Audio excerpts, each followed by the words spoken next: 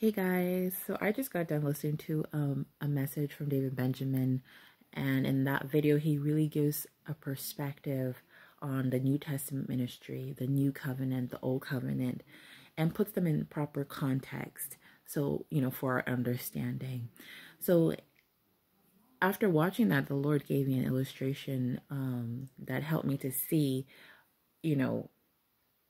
how we as believers are part of a new covenant, not a new covenant, I'm sorry, the New Testament ministry, okay, which is, has nothing to do with the new covenant. The new covenant was for the Jews, okay, just like the old covenant was given to the Jews. It was covenant between God and Israel, just as he had promised. The new covenant will be for them as well, but the new covenant will be one that will be fulfilled in his millennial reign. But I'm going to explain all of that. So let me give the illustration. So down here is like the base level, and then there's a mid level, and then there's this top level. So down here, this is where sinners, are. This is where we're still in our sinful state, still have the Adamic sin upon us. Though pretty much these are unbelievers, okay? Unbelieving Gentiles, unbelieving Jews, all right? Or just not perfected, not blameless or righteous in their own strength, in their own flesh. They're still in their flesh, okay? And the only way for them to get here, this is where Christ is. This is where Christ is. So I'm explaining that this top level is Jesus Christ. This is God. He's righteousness. He's holiness. He's perfection. And this is where sinners lie, right here. Okay. Who haven't been justified and haven't been sanctified by the Lord, Jesus. Here we have the law, and we have or the old covenant. All right. Now, in time past, the Jews, or in time past, God presented the law to the Jews, to, Israel then. And so he presented it to Moses, and Moses came down from, Mount Sinai, and pretty much God was like, this is a standard of righteousness. Though it's right now, it's faded glory. It was glorious in its own right, but it's now faded. So, and it's actually been, it's faded. It's passed away right now. It's like null and void because we have the substance Christ now. He has died for the sins of humanity. He has been buried. He has rose again. So this standard of righteousness, it's done away with, okay? Now, he presented this and said, hey, this is a standard of righteousness that, I require from you, humans. And can you keep it? And they're like, oh yeah, for sure. We could keep it. We can keep it. We can obey it. Yeah, give it to us. We'll follow it to the letter, right? So now they tried, but they failed woefully. Because once you fail in one of the commandments, you fail in all. And the 10 Commandments and all there's Levitical laws as well. There's so much, to the law. And they failed. They kept failing. And even the simple 10 Commandments, like the moral law, they failed it, right? And that brings me to a point that David Benjamin had made. He said that people think that the Holy Spirit is helps them to, like, points them to the law, or helps them to keep it, or any of that, and that the Holy Spirit actually leads them away from the law to gain Christ. Like right now, the Holy Spirit, that's a mistake people make, that, oh yeah, you have to keep the law to be for righteousness. yeah, you believe in Jesus, but you got to keep the law to show that you love God, or that you are righteous in his eyes, or you have. So, and the Holy Spirit in the New Testament ministry, the Holy Spirit is not coming upon people to keep this at all. And even then, in fact, he never came upon someone to keep this. This was never to be something perpetual for righteousness, for people to look to, for man to look to the law for righteousness, because Christ was supposed to be our righteousness, our holiness, because he's the only one righteous. He's the only one. We're fallen. This could not do away with that sin. This could never do away with see this gap? Look at this long gap. Like, you have to be Superman to up here, There's no way you can get here from here. This didn't get us here at all. It didn't. Okay? And people forget that. This cannot save you. This doesn't make you righteous or holy. And it never did. It was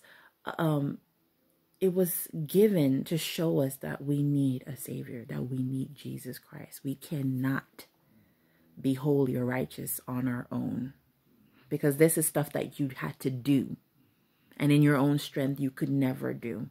As fallen man, as in this body of sin, in this flesh, you could never keep the law. And some people that think, oh yeah, I keep the laws outwardly. Jesus now said, hey, the laws are not just about outward manifestations of, oh, I don't do this, I don't do that, I don't do this. How about the inward? How about lust? How about just thinking something that's, crazy? You've sinned, what you're supposed to do and you don't do, it's sin. There's so much sin that is in the inner man that you can't get away from that. You have so many thoughts, and definitely a lot of them are sinful thoughts, and not because you're purposely doing that, and it's not having to do with sexual sins or I want to kill somebody or murder someone. There's innate. We're in this body of sin. Just having this flesh in its state as it is now is just sinful, right? And that's why we're going to have redeemed bodies in due time, at the appointed time. So the point is, this doesn't save. This righteousness is a fading glory that it's not perfection, and God requires perfection. He was like saying, "Can you even keep this?" And they're like, "Oh yeah," and God's like looking at them like, "Okay, well, I'm gonna see you try." And they failed. So that's why now, as Christians, to look to this that has faded away, is like foolishness to God. The Holy Spirit is not going to tell you, come and keep this. He's going to remind you that you are in Christ.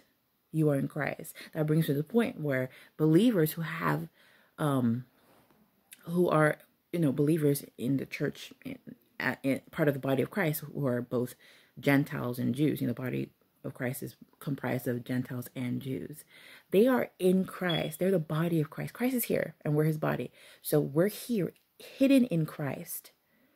So the perfection we now have is his perfection, his glory, his righteousness, his holiness. We are, do you see? We are above the law.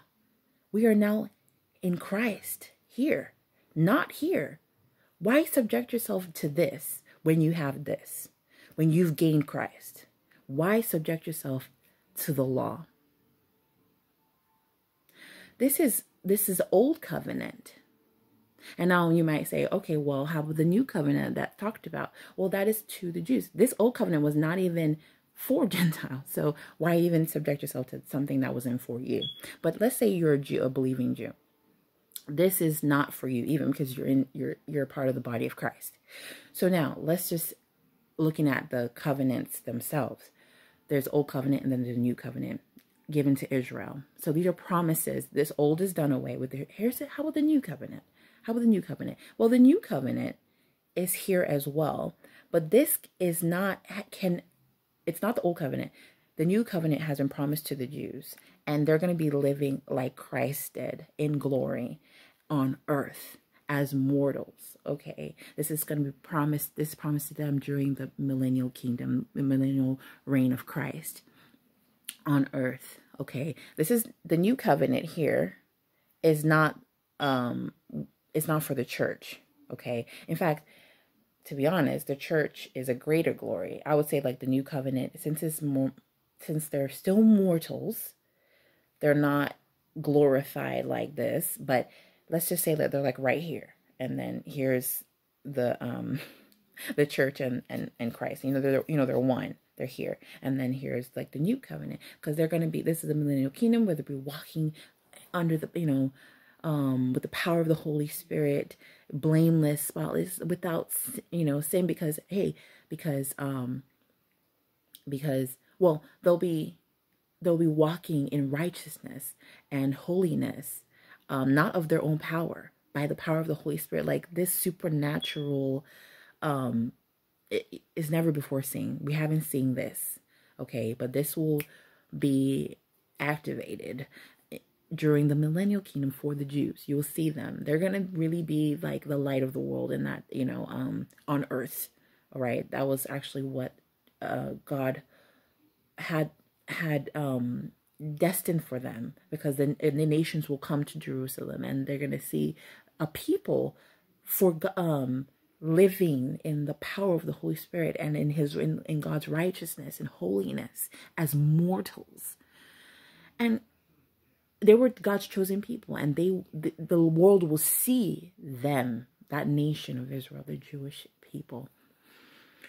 So at that time, and they're going to be a city on a hill, a light to the nations in that time, really,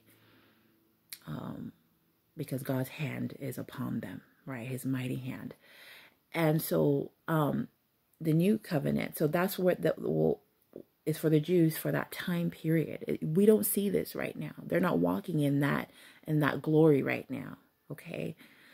All right. So let's go back to the present. So we're not supposed to go to the old covenant, and we shouldn't mistaken as Christians to mistaking that, okay, we're part of the new covenant, so we have to be walking in, supernaturally in holiness and righteousness. We can't be sinning. How can, we're not supposed to sin, and you're going to think, okay, well, I'm supposed to have the laws in my heart. That's a supernatural thing, that the laws of God will be written in their hearts, so they will not sin against them.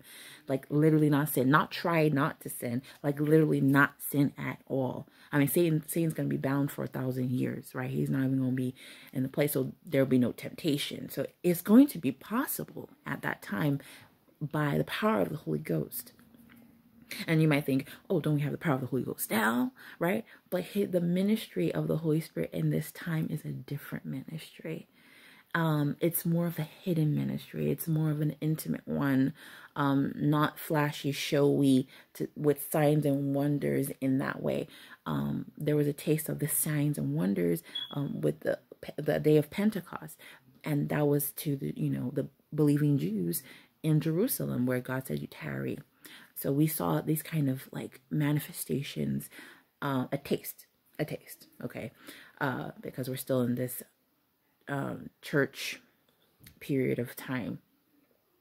Okay, so now we have those three levels. So my purpose of this illustration is that this is perfection. This is where God would have us be, hidden in Him, just acknowledging that our righteousness is not of ourselves.